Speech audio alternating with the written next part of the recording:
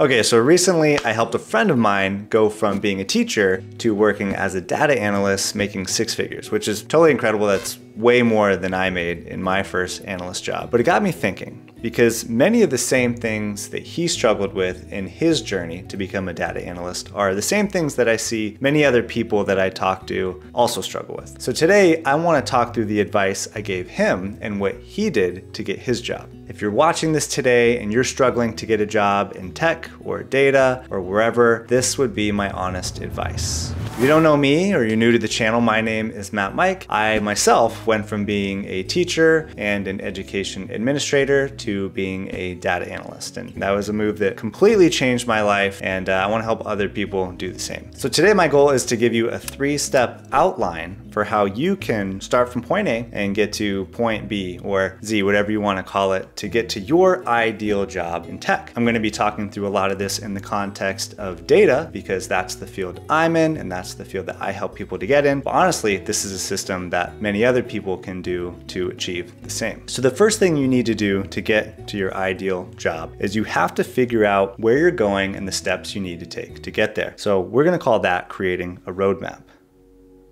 And when creating your roadmap, there's a few steps you need to figure out. The first is, what skills do you need? Second is, what resources do you need to build? You need to know what your time frame is, and you need to know your non-negotiables.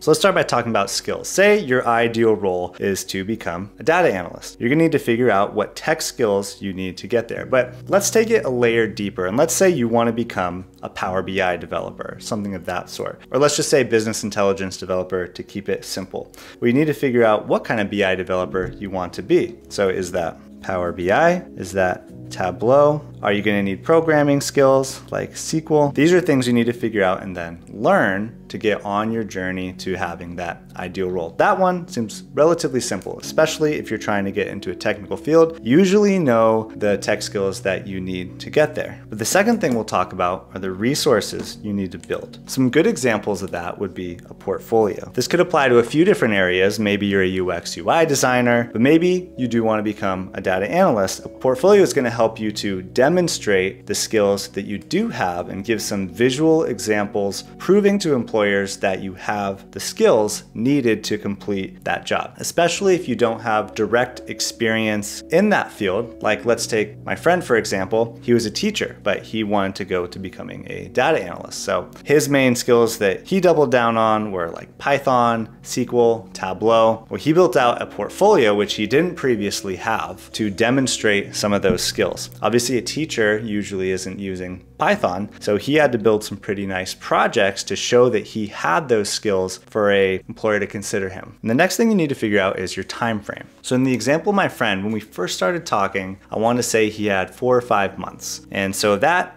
helped us to figure out how quickly he needed to take action, what he needed to do, and it gave him a deadline to work towards. So this is a time-based goal. And your situation might not be as urgent as his. For him, he needed to figure out his new job before he began his new teaching contract for the following year. So for me, I remember when I was trying to make the final push to becoming a data analyst, I was actually on a 6-week maternity leave, and I really didn't want to go back to the job that I had. So I was trying to get a data job as quickly as possible. So I had already spent some time doing skill building up to that point. I still had a little bit left to complete, but for 6 weeks, with my wife's blessing, I really hunkered down and took advantage of the time that I had to try to get a job within those final 6 weeks. And I actually did. And having that time-based goal helped to motivate me. And it gave me something to work towards. The fourth thing we have here is your non-negotiables. So this could be salary, location, remote versus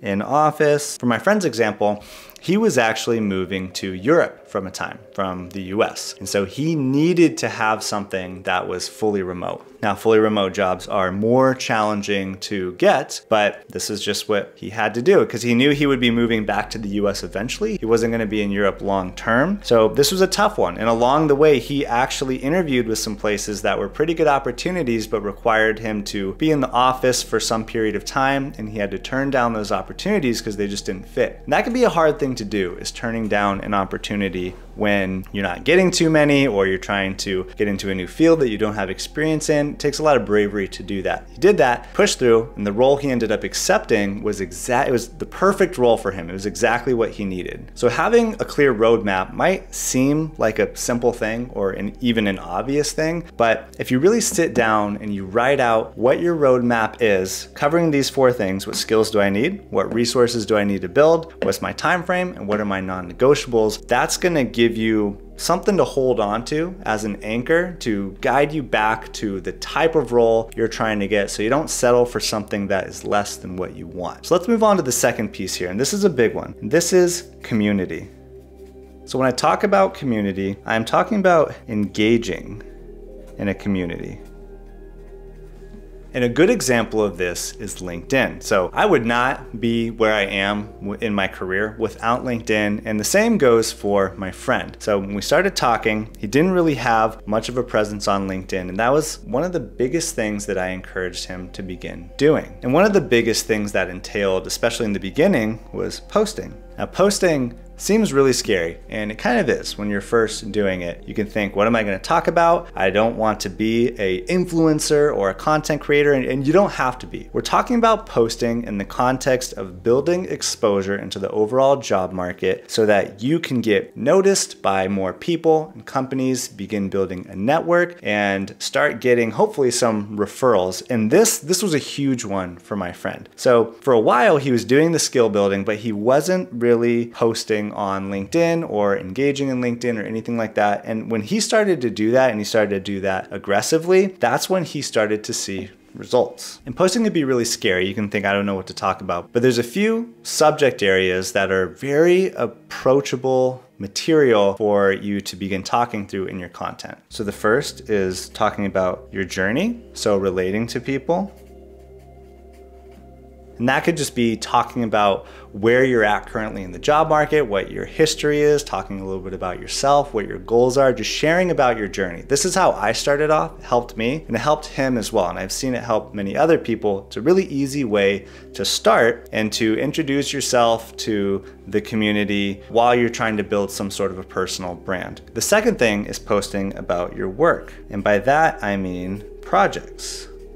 So my friend began posting projects that he was working on, posting Python projects, SQL projects, Tableau projects, and all that. And he didn't get a ton of engagement on those at first, but the more he did it, the more engagement he got. And when you post about your projects, you get free feedback, but you're also exposing people to your work. So I've posted projects in the past and have literally had recruiters or company founders or whatever reach out to me saying, oh, I saw you know how to do this thing. You really know your stuff. Would you be interested in doing XYZ? Simply posting about your work, if it's quality work, really positions you as someone who knows what they're doing. So sharing your work is a really helpful way to gain exposure and build authority. And the third thing you could talk about is teaching concepts. So this could be teaching technical skills. Let's use SQL as an example. You can post something about what are the different types of joins, or how to use a case when statement, or if you're talking about some sort of data visualization tool like Tableau, you can talk about how to build a dashboard effectively or how to use parameters. Whatever the technical skill is, you can leverage teaching concepts through content as another way to position yourself as an expert or just someone who knows what they're doing, someone who's beyond the level of a beginner. And sometimes the volume of how much you post isn't as important as the consistency in which you post. So give yourself some sort of goal. Personally, I'd say at least 3 times a week, but trying to post as often as you can to build that network and increase exposure. And the more you post, the more people are gonna see your posts, just how the algorithm works. First time you ever post, you might not get that much engagement, but over time, hopefully you will the more you post. So another big aspect of engaging in a community is engaging with people's content. So we're just gonna call this engagement. You don't want to just post yourself, but you also want to engage with other people's posts. Commenting on their posts, just reacting to them isn't enough, but you want to pick a handful of people that you can engage with regularly, or just scroll through your feed for thought leaders or peers in your space and just start to have conversations with them through creating comments. And the more you do this, the more they're going to notice the comments that you leave on their posts, or you're also going to get introduced to other people through just that comment thread the more consistently you do that. And that really helps to break the ice in a relationship to lead to the third step of engaging in a community, which is DMing people. Sorry, that writing looks really bad, but that says DMing, so direct messaging people. This is really hard to do if you don't know someone, and I wouldn't recommend totally DMing someone cold out of the blue. But again, if you've commented on their content, you've broke the ice with them to some degree, and they at least know who you are. Try to comment on people's posts who are at target companies of yours, or people who maybe have a little bit of influence, who might be able to refer you to a role. So think people at target companies, recruiters, hiring managers,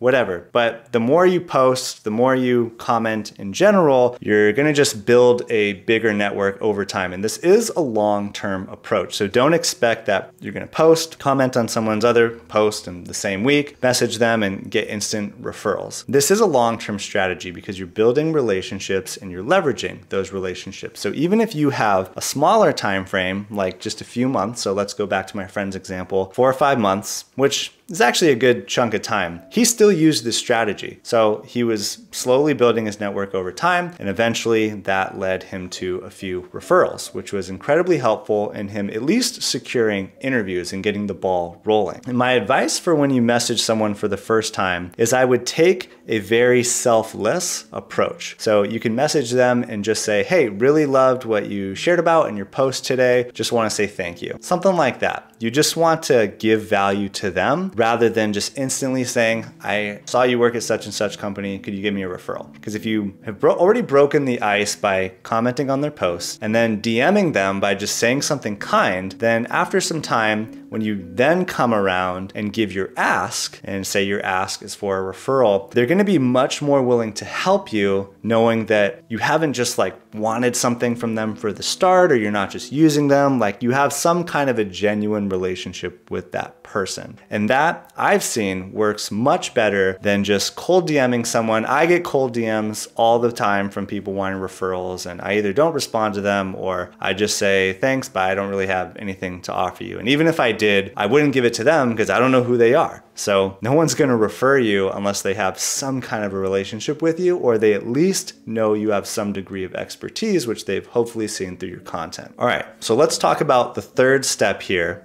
which is staying consistent. Consistency. Now, I think on the surface, this one seems like it's maybe a really bland point. Stay consistent. Well, duh, obviously. But sometimes we really need to hear that. And I think this boils down to a few different things. The first is pushing through roadblocks. So let's go back to my friend. Eventually, after some time of working his roadmap, he wasn't seeing the results he wanted to see, and he was wondering why. And then when we began to talk, it really came down to him just not putting in enough work. He wasn't being as intense enough about his job search that he needed to be. So for example, he was creating like one project a month, and we upped that to, okay, now let's do one project a week. You need to be putting out more work, refining your skills more, posting about it more. So he started doing one project a week and posting about it. He started gaining traction from that. We saw that he was just posting once a week, which is, okay, that's better than nothing, posting once a week, but we upped it to posting every single day. And he started doing that. Maybe he missed a day here and there, but for the most part, he was posting every day. And when he started doing this, when he started cranking up the intensity, turning up the dial, working harder, putting in more effort, he really started to see the interviews flow in, and he started to see results begin to happen. So it's not just consistency, but it's pushing through those roadblocks and working harder than maybe we think we are. We can think that we're working hard, but when you really sit down with someone and look at it, or you look at it objectively and look at what you're doing, you can see that I could be working a lot harder than I am, putting in more time into it than I am. And I understand, you know, we have lives, we're busy, maybe we're not able to do as much as we want to do, but sometimes it just boils down to needing to find a way to put in more effort than you're doing. So say you're doing all that and you're doing all the right things and your intensity is cranked up really high, you're still not seeing results. Well,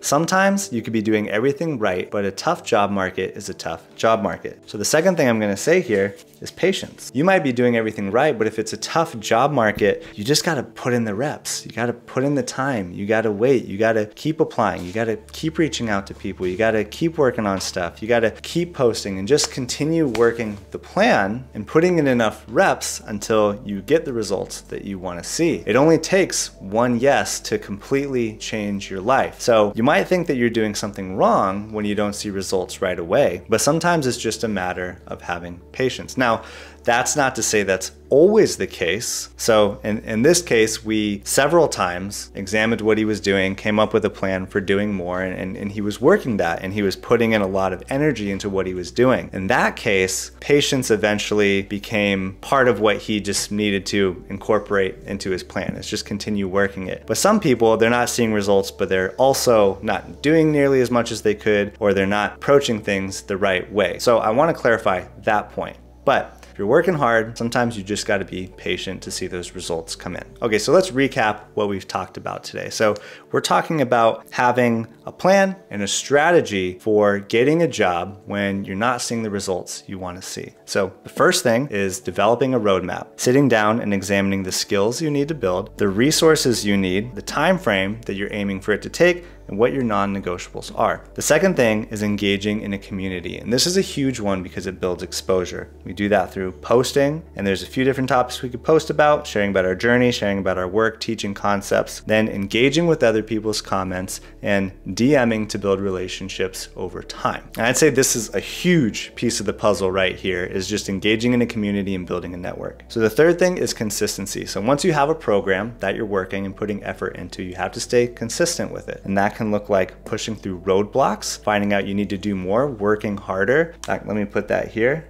work harder. And having patience in working the program until you begin seeing the results you want to see, and evaluating along the way to make sure you are doing as much as you can and seeing where maybe you could improve. Before you go, I want to quickly share with you about my new coaching program offer called the Data Roadmap, where we build a personalized step-by-step plan for you to get your dream job in data. After a 60-minute call, you'll get my very detailed, very thorough, personalized plan built in Notion, along with bonus resources like my LinkedIn profile checklist, recruiter and DM and email templates, and 10 LinkedIn hook templates to get you started with building a personal brand. If that's something you're interested in, I'll have a link in the description below for you to check out. So I hope that was helpful. Hope that process gave you a few things that you can chew on and hopefully implement yourself. If it was helpful, please like and subscribe, as it does go a long way to helping the channel. Over here, I'll have a video linked on upskilling and a framework that I use to build technical skills faster. Thanks again for watching, and I'll see you next time.